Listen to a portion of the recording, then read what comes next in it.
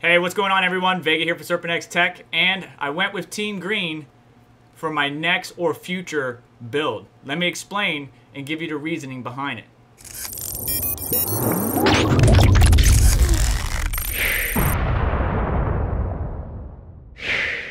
So I want to kind of go over my reasoning. First off, many of our favorite content creators did videos on these particular GPUs and really appreciate the data and information they were able to provide. You know, Red Panda did a really great breakdown on this particular GPU. It is very efficient. There are some pros and cons, but looking at the hash rates and all the data, you know, it's very efficient at mining Ethereum. It's okay at Ravencoin. It's decent at Ergo.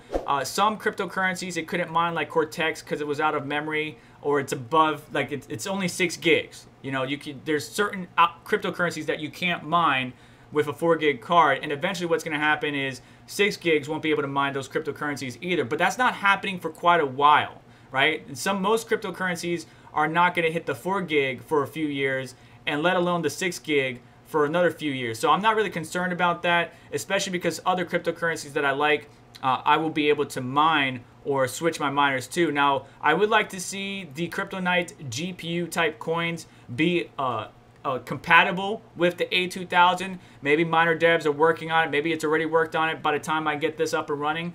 But we'll just have to wait and see. And what I expect is even with EVE 2.0 on the horizon that I did take into account, I expect much of the hash rate to kind of dissipate. Maybe most of it will drop off and people sell their hardware and just get into validating and staking and all that stuff.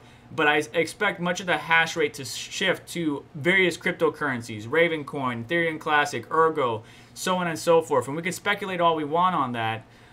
But I took all of that into account in my decision-making process, including what is my actual performance? What is my actual fiat value, and what am I going to make per day for various cryptocurrencies? And I don't like to look at the fiat value, but if I were to build this right now, I'll be making around $20 a day. But again, I wanted to focus on the crypto amount, or the amount of crypto I would get in 24 hours. And what that would do for me with these 12 GPUs is that would put me in the 0.025 ETH daily range, which is where I would like to be. I would like to be a lot higher than that, but that's okay. And then the next cryptocurrency, Ergo, Zero, Flux, there's all kinds of other currencies that I can switch to with these GPUs. I don't plan on having to sell them right away, and I expect to get quite a few years of usage out of it. And with my entire farm together, as I mentioned, that will put me in the 0.025, 26, 27 range. And honestly, even if the GPUs aren't efficient, you know, EVE 2.0 comes and they're not as efficient as mine in Ravencoin and stuff like that, I have a bad tendency to not sell GPUs. Like, here's an old HD 6500 series. I got a GTX 260 from GeForce. I got, you know, two 760s from MSI that I can run in dual SLI. My 660s in my son's living room system. My 980 Ti is in my other son's system. I got another HD 7500. Like, I keep my cards, so I don't plan on selling, is the point that I'm trying to make. And even if I do sell, maybe the resale value at that time will not be as high, because it's not really a gaming-centric card. It's more of a workstation card, or budget workstation card. But still, if I did sell, I still would recoup some profit in those GPUs, because I would have mined all this cryptocurrency during my time with them. And finally, I wanted to take into account thermals, right? Most importantly, my environment. And so Red Panda Mining shows us here the GPUs on an open air frame. And that's what most people would do, or maybe a shelf or what have you. But I'm going to have this in the Octominer X12Ultra.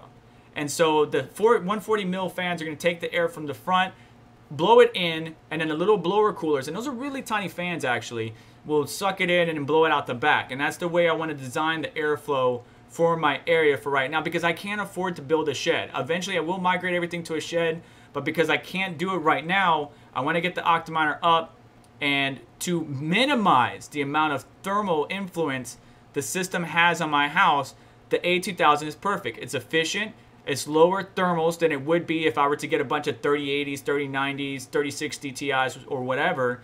It would be lower thermals that I have to compete with. And you can see here, I got to worry about power constraints, right? Because I have a 30 amp breaker, I have a 240 volt. I have plenty of room to grow because I'm only using half of the amount of watts or amps that I have designed in this system. But with this, there's no 6-pin. The cards have no 6-pin whatsoever.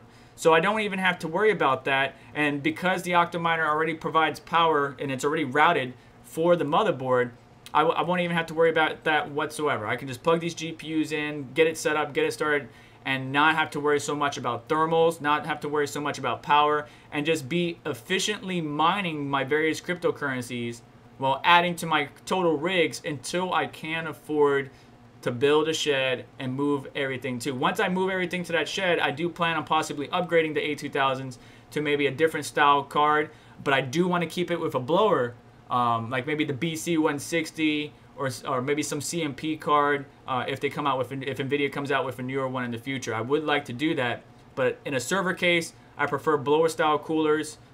You can use open air, but I prefer blower. And then in open air frames, blower style coolers obviously are better when the blowers have issues because the heat are just being transferred to the next one and to the next one.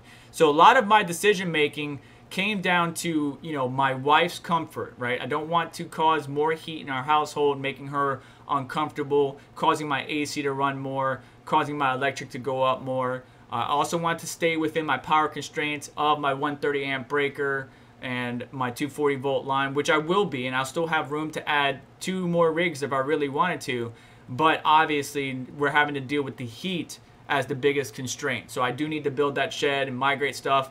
That will eventually happen, just not right now.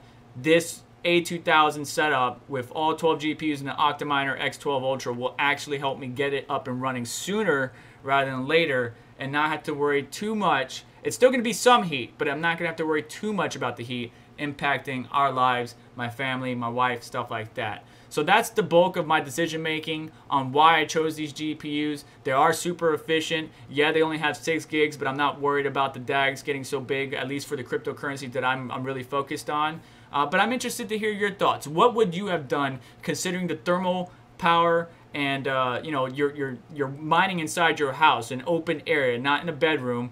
What would you have done? What GPUs would you have chosen? 12 GPUs in the X12 Ultra, what would you have chosen? Let me know down in the comments. I'm interested to hear your thoughts. And do me a favor, on the way out, hit the like button. Don't forget to hit the subscribe and notification bell to stay up to date with what's going on, as well as check out some of the links in the description to help support us in what we do here, like the dogestore.com, where you can get sweet Serpent X merch and much more. You all have yourself a wonderful day. Take care.